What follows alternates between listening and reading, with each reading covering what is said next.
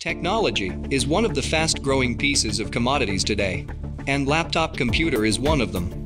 We cannot deny the computing power of this computer, how they ease our daily lives, may it be in office, entertainment or businesses. In a single click of a button, it can perform various tasks tirelessly, making our life easy and giving us more time for other things. But as time passed, components of our beloved laptop will start to fail. That will lead us to some options, to buy a completely new laptop, or to get that specific part repaired. These are the most common parts to fail throughout its lifespan. It could be its battery, hard disk, keyboard or screen. But luckily today, I'm here to teach you how to replace your own laptop screen in the easiest way I can. From tips to extracting your laptop screen, to finding what is the exact screen for it, to where it can be bought, and finally to restore everything we dismantled.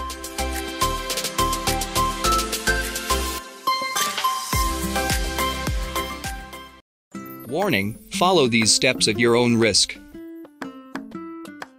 On this guide, I'm using an old Sony laptop model, PCG31311W.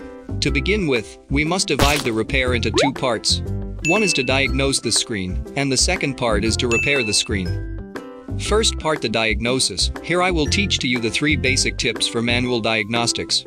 Number 1. Try powering it on, to check the display for physical damage such as cracks, black dots, discoloration, lines and many more. Luckily, I can tell mine that the laptop is still working. Sadly, the screen is broken. Number 2. However, what happens if your laptop screen display nothing but the LED indicators are fine? Just press the power button when any of these green, blue, or white light, along with the orange LED light will lit. You should hear the fan will run normally. Wait for a couple of minutes and listen for a login sound, or any sound that you can hear, either a ding or a dang indicates your laptop is fine. 3. However, what happens if your laptop screen display nothing and no sounds, but the LED indicators are fine? Before you press the power button, look for a TV with HDMI or VGA input. You can also borrow your computer's desktop monitor. Plug the cable from the TV or monitor to your laptop's VGA or HDMI output.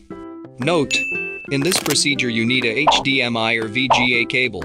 And when using a TV as your display instead of desktop monitor, you must change the TV source right after the cable was plugged. Then turn your laptop on. For Windows 7 or lower OS, you need to press the Windows key plus letter P on the keyboard right after you switched it on. If still nothing happens, your laptop problem is outside the scope of our video for today. Now you know how to diagnose your laptop screen manually. Let us proceed to second part on how to repair your screen and handle it correctly. We have 6 to 7 steps for this process. Note that laptop manufacturers do not use adhesive to stick together their parts. It only consists of overlapping plastic locks and screws. So be gentle, avoid using excessive force to open something up, and be patient. Now let's begin. First is to remove the hidden screws in the frame under those tiny rubbers.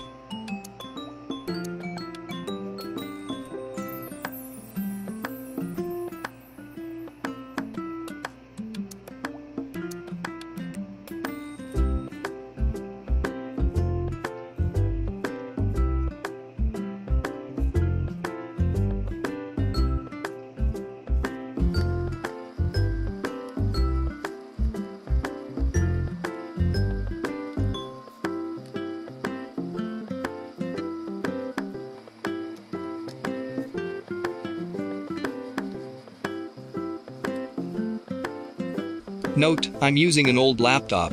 In some newer models, there are no rubbers or even screws, so just go on directly to step 2. Also, set aside the screws you take for safekeeping. A magnet will help them stick together. Second step is to pry the edge of the frame. You can use any prying tools you want, or even an old plastic card can do the trick. Here I'm using a used SIM card's frame.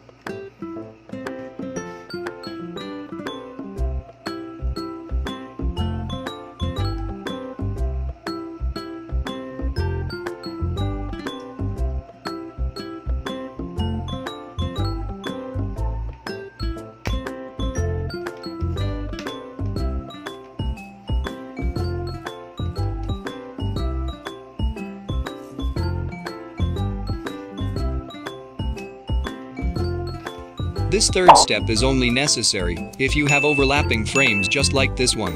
On most modern laptops, step 2 is enough to remove the screen. I will just rush this step so that I can free the frame and access the screen faster.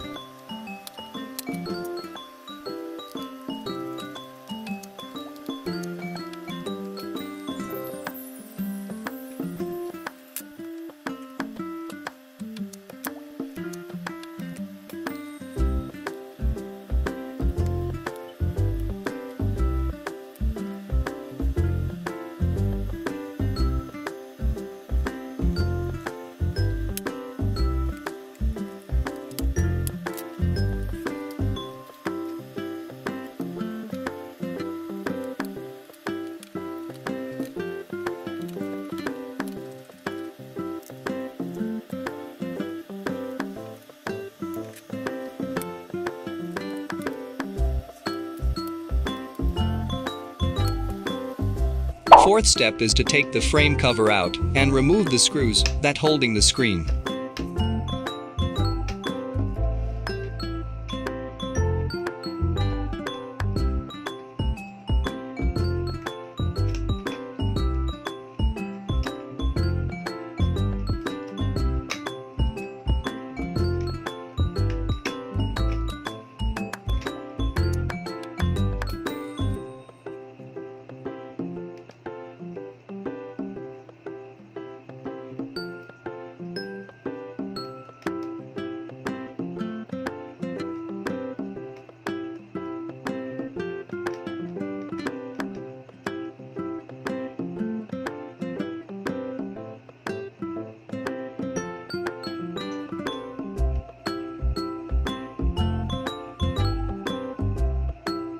When the screws are out, carefully flip the screen face down and disconnect the flex cable behind it.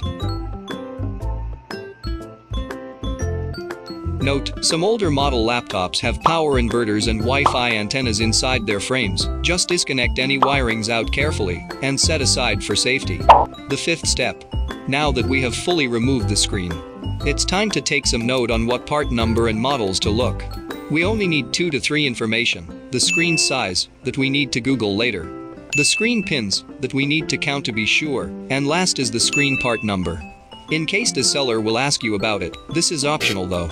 For the screen size, just Google your laptop's model and add a word specification at the end. Google will show you certain results of your laptop specs including its screen size. And take note of that. Now let us count how many pins does our screen has. Note that there are only 2 common types of pins, a 30 pins and a 40 pins screen. There is however a 50 pins, but it is only available on gaming laptops, which is not common. Also it is rarely available to the market. To count the pins, just count the flex terminal's teeth. If you counted 30 to 32 teeth, that is equals to 30 pins. And 40 to 42 teeth for 40 pins. Now that's all we need about the pins. And finally, you can get the part number at the back of the screen. Our sixth step is where to buy this screen. I order mine to my longtime supplier. However, if my exact screen is not available to them, I just go to any online app. But on using those apps, you need to be very vigilant. Before placing your order, make sure that the seller is legit and you got the exact parts. In addition, sometimes a legit seller will ask for your screen part number so they can make sure that you are not just guessing the parts you want to buy. Seventh step is when you got the screen you ordered. We must check it out as soon as it arrived, as online apps has only 1 to 2 weeks of warranty to return any not working items. The screen comes with a protective film, and it's up to you if you want to leave it alone. Let's put the screen front side down and put the flex cable back and reinforce the terminal with tapes.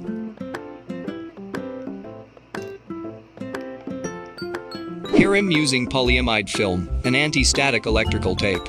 But you can use any tapes that don't conduct electricity. Don't use electrical tapes either, as it produces sticky slimes through time. A masking tape will do great. Then gently put the screen to its place.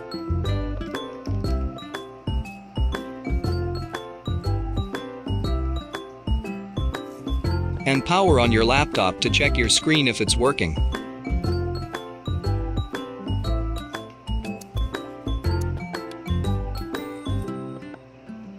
Now that we have a working screen, it's time to put everything back together. by reversing the process of how we dismantled it.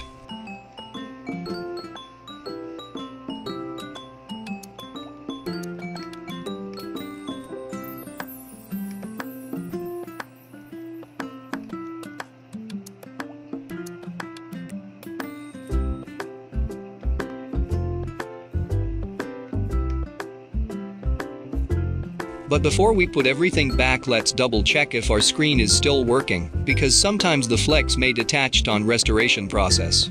Now we are sure that everything is okay. Let's continue with the remaining parts.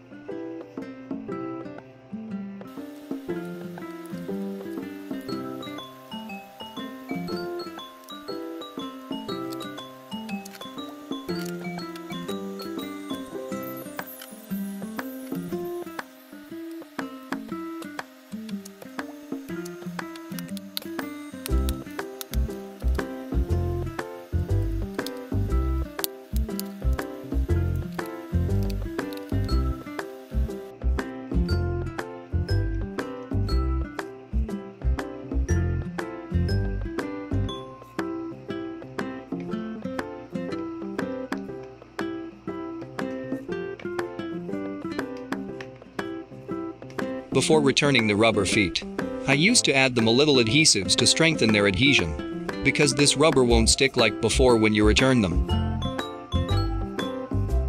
Here I'm using T8000 adhesive, or any contact cements will do. Don't use super glues if you don't want to mess the screws inside. Besides, super glues don't work with rubbers.